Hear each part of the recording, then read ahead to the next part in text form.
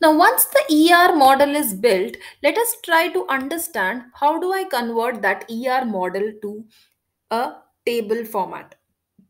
So, in case first step is if we have regular entity, for each entity we should create a table and we should identify the key attributes and we should specify it as the primary key. The next is weak entity. Now for the weak entity, we should create a table and the primary key of the strong entity has to be included in the weak entity as the foreign key. And the primary key of the weak entity will be the combination of the primary key of the strong entity set and the partial key of the weak entity set. Now, in case if there are one-to-one relationship, this can be done in two ways. One is the foreign key approach and the other one is merged relation option. So now the foreign key means a foreign key has to be included in the other relationship. So now in this case, the department has a manager. That manager's employee number can be included as a foreign key in the department table.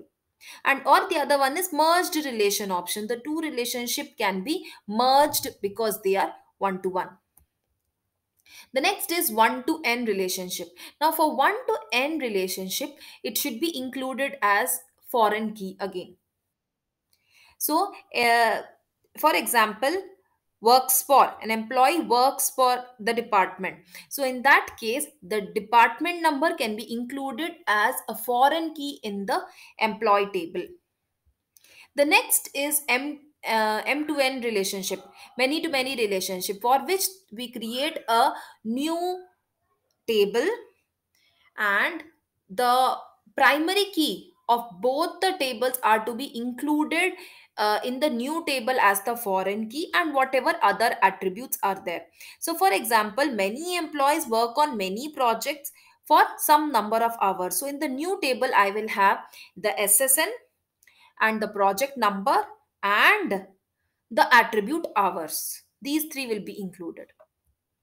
So in case if there are multi-valued attributes, again a new table has to be created with one foreign key and the multi-value attribute, whatever it is.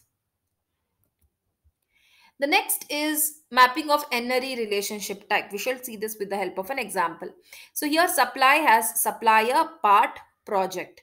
These three have these as S name, part number and project name as the primary key. There might be other attributes also. So let us see how do you convert it into table. So S name, project name, part number. For each entity, there will be one table and supply will have the primary key of all as foreign keys here and the additional attribute. So here, now let us see each one by one.